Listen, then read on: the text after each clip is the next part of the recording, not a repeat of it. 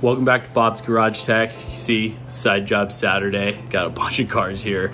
Not sure my HOA really appreciate me working on cars. So today we are going to do a serpentine belt on a 2021 Denali Yukon XL. Oh yeah. We just picked this up not too long ago and we are absolutely in love with it. We did buy this Denali used, so I've been working out the kinks and making sure all the maintenance is up to date. And upon one of my first inspections, I found the serpentine belt was a little frayed on the side. So I'm gonna show you guys how to do the serpentine belt yourself. GM does require a special tool for this because they got rid of the belt tensioner. What the heck? So all you're gonna need is the new belt and some zip ties.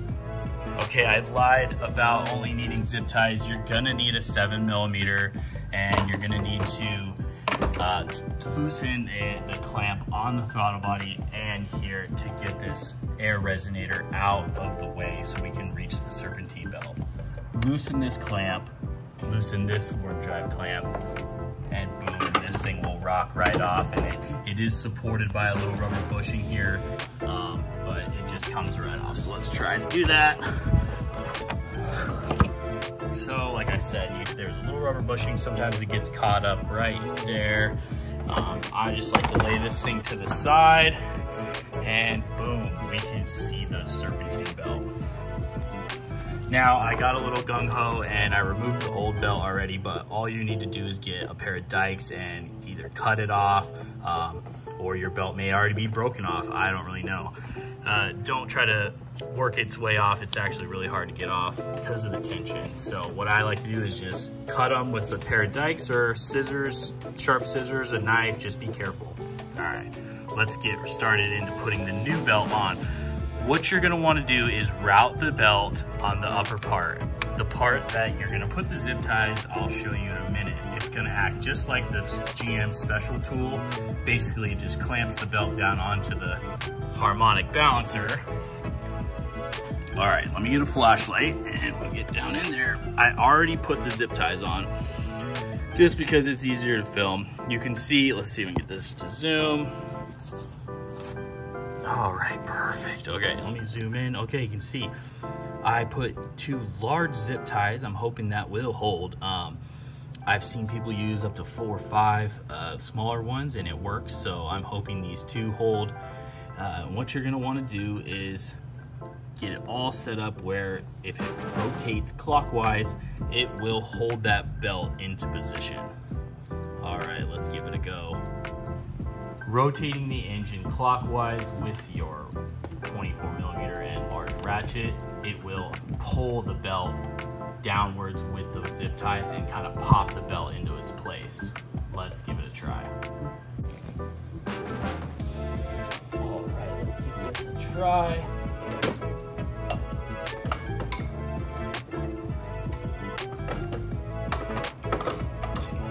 This is why I said you needed 2 hands to help you guide this large ratchet onto there.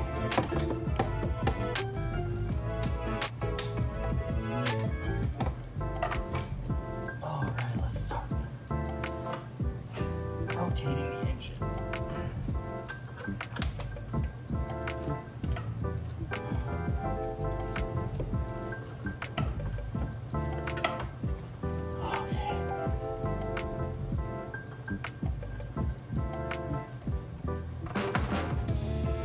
Let's see if I can show you guys what is happening. And as you can see, it's pulling the belt around. See?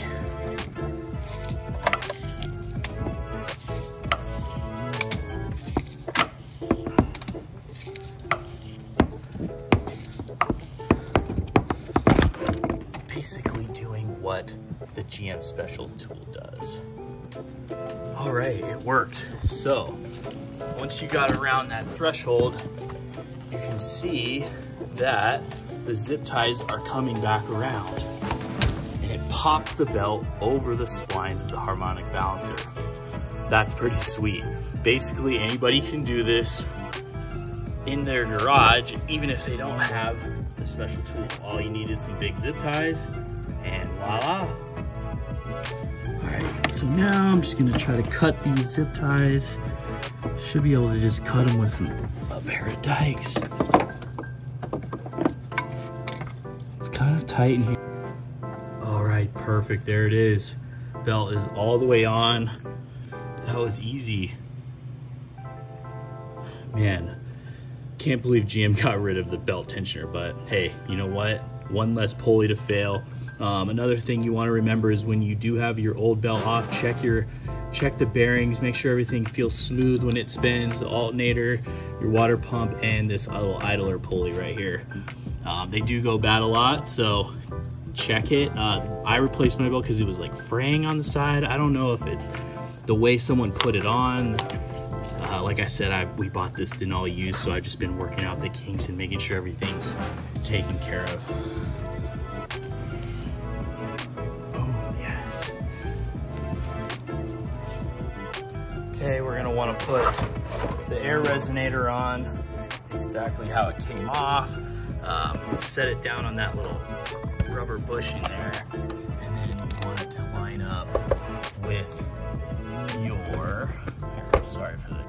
You want to line it up with the throttle body and make sure, may need 2 hands for this, and holding the camera is making it difficult, so let me, all right, 2 hands. So, took this off. This came off. This rubber bushing lined up.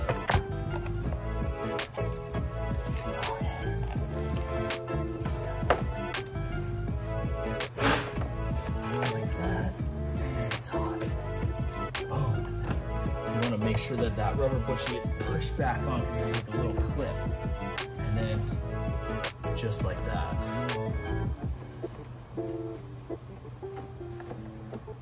These are lined up. So, as you can see, those are lined up. They're the throttle. The boot is over the throttle body, nice and clean. You want to get your second belt. Usually with an extension, it really helps. Make sure it's nice and snug.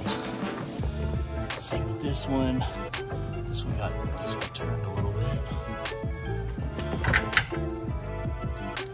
And there you go. Once both those clamps are tight on the throttle body and on your air filter box, make sure it's sitting straight, and boom, there you go. Serpentine belt done at home without a special tool. You know, and I don't know how much this will range at the dealer, but I'm sure you're not gonna leave the dealer without spending at least $500 for a serpentine belt, which costed me 25 bucks or 30 bucks, however much the belt was. Okay, you're gonna wanna make sure that all your tools are out of the way when you're done. You don't want anything accidentally falling down into the engine bay or getting caught into the belt that you just put on. So just give it a double take, look for anything that's not right, go over all your work, and then we're gonna fire this thing up and put a flashlight on that belt and make sure it's running smooth and straight.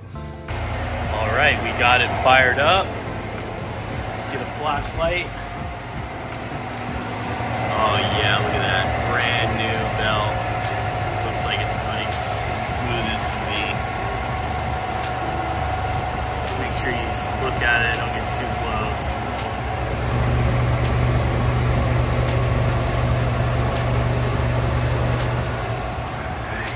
Alright, just get a nice view of the belt, make sure everything's straight.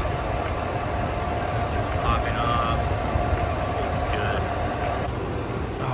Man, I hope I helped you guys out. That just saved me a ton of money by doing that belt myself. All right, thanks for watching, guys. Go check out my channel. I got some other stuff on the Silverado. I got a ton of plans for videos on the Yukon Denali. Stay tuned, like and subscribe. Thanks, guys.